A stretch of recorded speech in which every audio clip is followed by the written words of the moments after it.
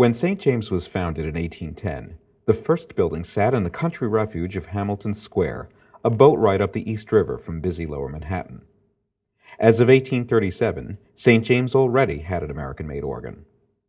The parish grew as the Upper East Side grew, and when a second, larger building on 72nd Street was built in 1869, a new organ was installed there as well. The current building, located on the corner of 71st Street and Madison Avenue, was built in 1885 and redesigned by Ralph Adams Cram in 1924. In this building, there had always been a large organ.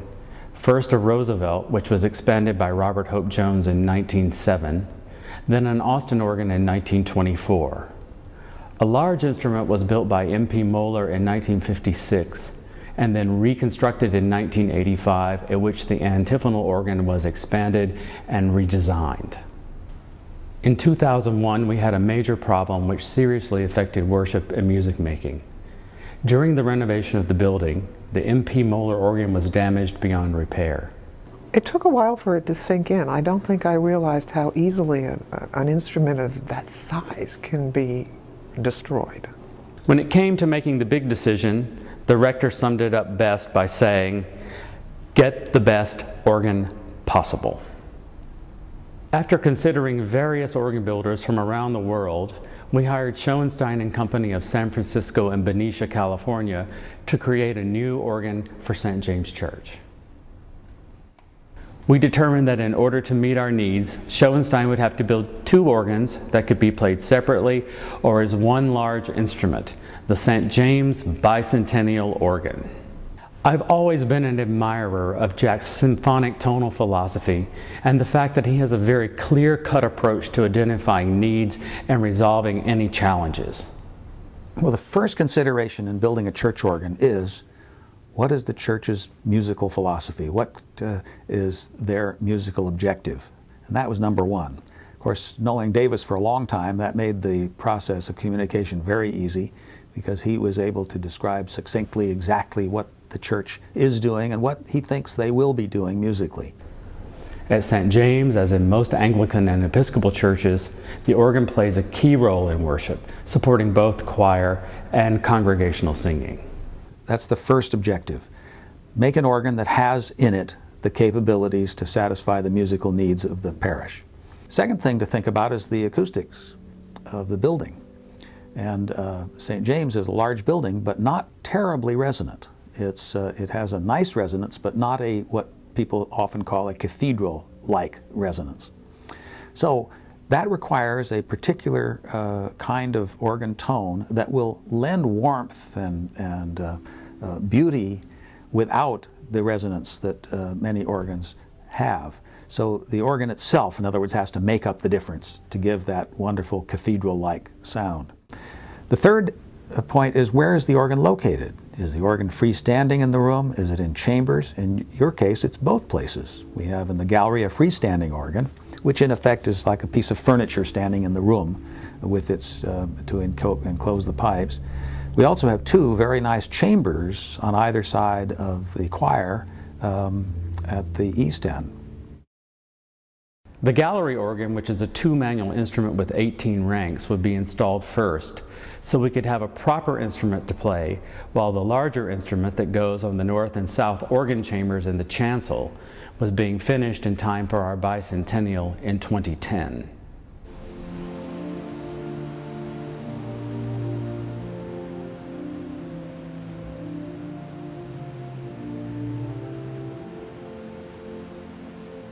An organ is more than just pipes, keys, and a lot of wind to drive the sound through the room. It takes craftsmanship, planning, and old-fashioned labor to bring this idea to life. The process takes 2 or 3 years. Once we get started on it, the first thing is the engineering, the design of the instrument, and this starts with taking measurements here at the church to make sure we have all the correct dimensions to work with, and then the organ is designed to fit that space.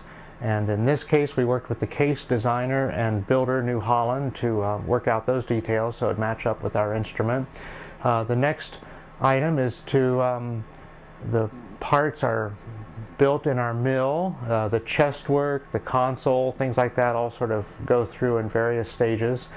And once all that is assembled, the chests are taken over to what we call the assembly shop, for instance, and all the internal components are installed and the chest is tested out for proper functioning.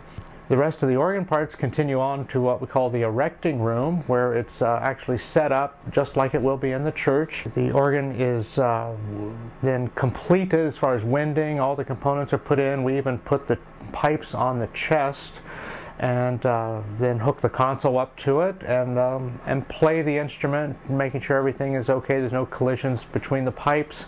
And then it is taken back down and prepared for shipping to the job.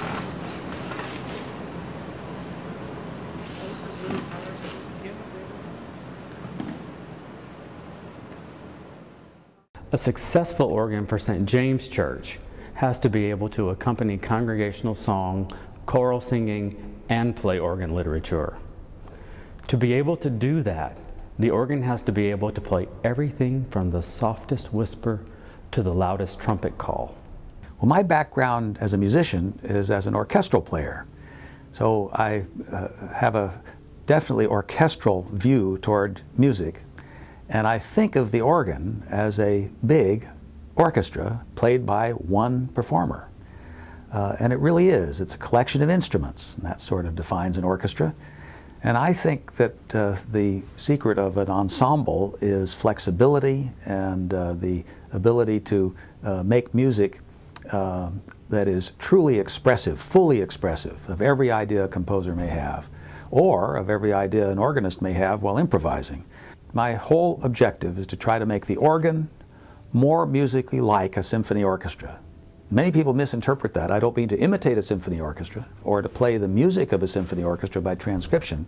What I mean is making the organ as flexible and as interesting, as colorful, and dramatic and exciting and beautiful as a great symphony orchestra. I can't tell you what it meant to me to see the parishioners show up for the arrival of the gallery organ. I knew I'd been waiting for this day for years. I had no idea that it meant as much to parishioners as it meant to me. Everyone came, rolled up their sleeves, dug in, and we got the job done.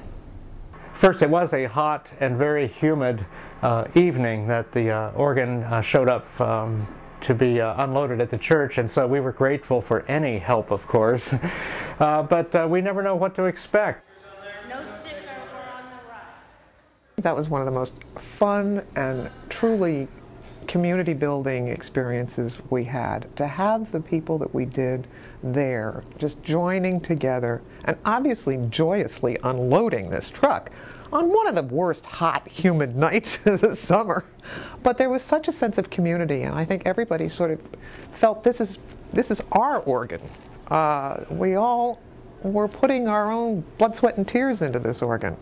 And I've actually told so many people who didn't come that next June, when the rest of the organ gets here, they absolutely have to come and help unload it, because it was just such a fabulous evening. And I think all of us are now just waiting to hear it.